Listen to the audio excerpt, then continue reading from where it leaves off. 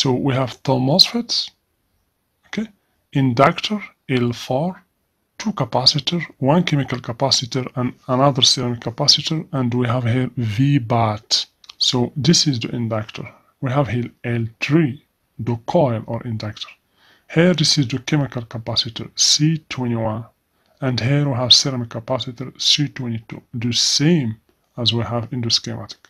This is the TPS 51120, the same as we have in the schematic. So this is the 3 volt 5 volt power management IC.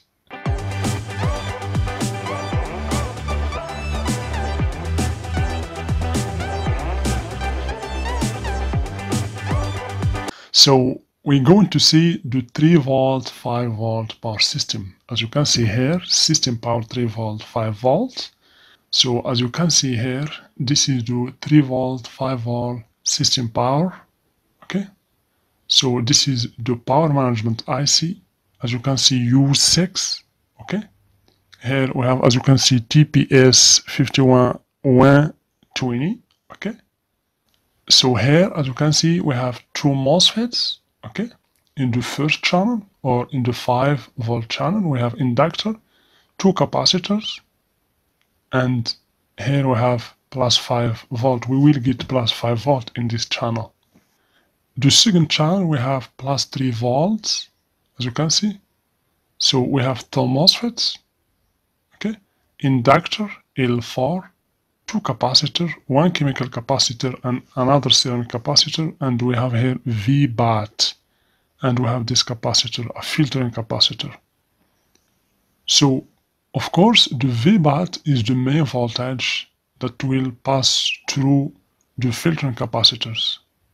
So to get plus 5 volt, okay, the main voltage, let's assume that this voltage is 19 volt, will pass through these two capacitors.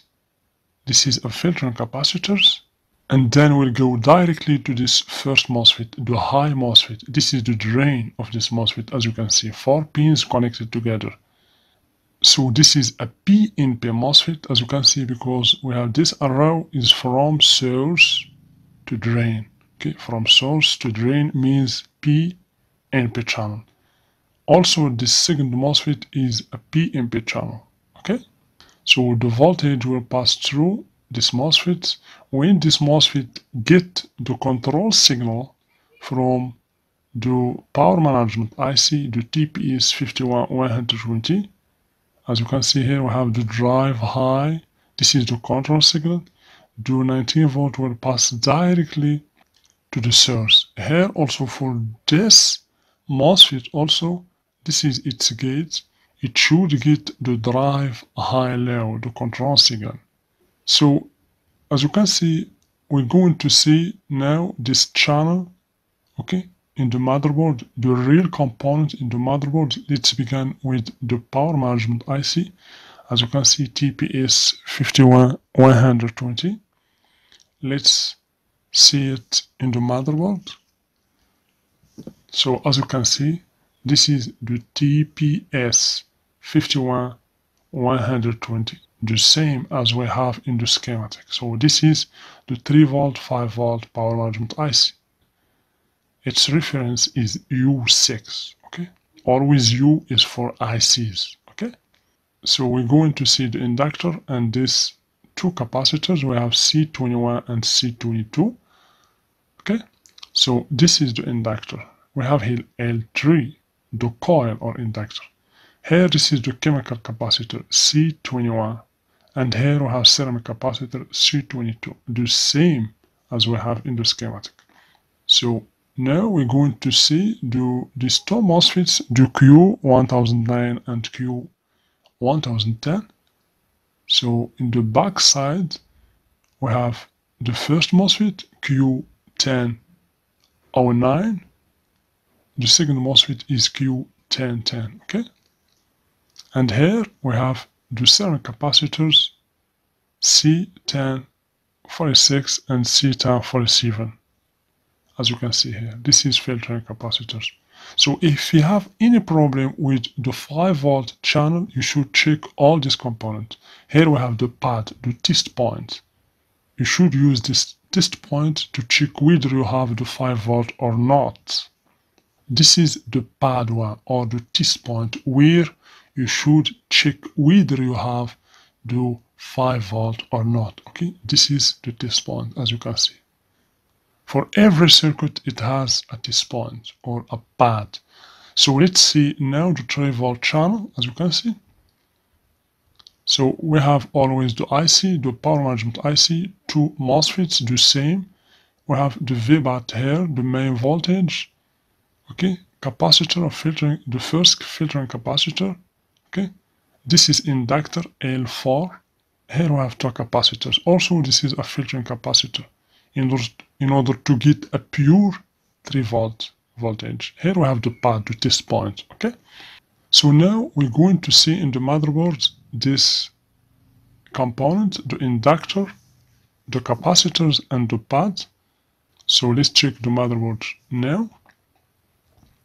So as you can see here, this is the inductor.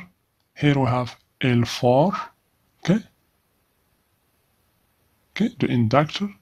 Near to the inductor we have the chemical capacitor C43, as you can see, the same as the schematic. Okay, a polarized capacitor. Here we have the ceramic capacitor. Its reference is C53. Okay, and here we have the test point, pad 2, where we should check whether we have the 5 volt or the 3 volt or not. Okay, so the pad is the test point to check the presence of the voltage or not. Okay, so of course, if you have any problem with the 3 volts voltage, you should check all these components. Maybe one of these components is bad. Now we're going to see the MOSFETs. As you can see, we have this MOSFETs and the ceramic capacitor. We're going to check it. In the motherboard, we have Q1023, the first MOSFET, Q1025, the second MOSFET. Okay, and here we have the C1062, as you can see. So here, as you can see, the first ceramic capacitor is connected to the first MOSFET here. Okay, in its drain, it is connected to Q1023. Here we have the Q1023, we have the ceramic capacitor C1062. The drain of this MOSFET is connected to the capacitor. Here we have the source. The first pin means 3 pins are the source. Here we have the gate. Okay, so the source is connected, as you can see, to the drain of the second MOSFET, and then the source of this MOSFET is connected to the ground. Also, the other side of the chemical capacitor is connected to the ground, as you can see here. Okay, these 2 MOSFETs are connected. The source of the first MOSFET is connected to the drain of the second MOSFET, and the source of the second MOSFET is connected to the ground. Also, the chemical or the ceramic capacitor is connected to the ground in the second side. So this is all about the system power 3 volt, 5 volt. If you have any problem, if you don't get a 3 volt or a 5 volt, you should check this component, including the IC, the MOSFETs, the capacitors, ceramic capacitors. Okay, you should check VBAT, the presence of VBAT or not. You should check the inductor, the chemical capacitor, and the ceramic capacitor near to the pad. And of course, you should use the pad or the test point to check whether you have the 3 volt or the 5 volt or not. Okay, so here in the 3 volt channel, what you should check here, if you don't get to 3 volt, you should check the IC first, the MOSFETs, maybe one is shorted, the ceramic capacitor, check the VBAT, the presence of the VBAT, okay, the inductor, the capacitors, including the ceramic capacitor and the chemical capacitor. So the chemical capacitor is always polarized. And of course here in the pad you can check whether you get the 3 volt or not. So these 4 MOSFETs, to be activated, they have to receive a control signal in their gates from the power management IC.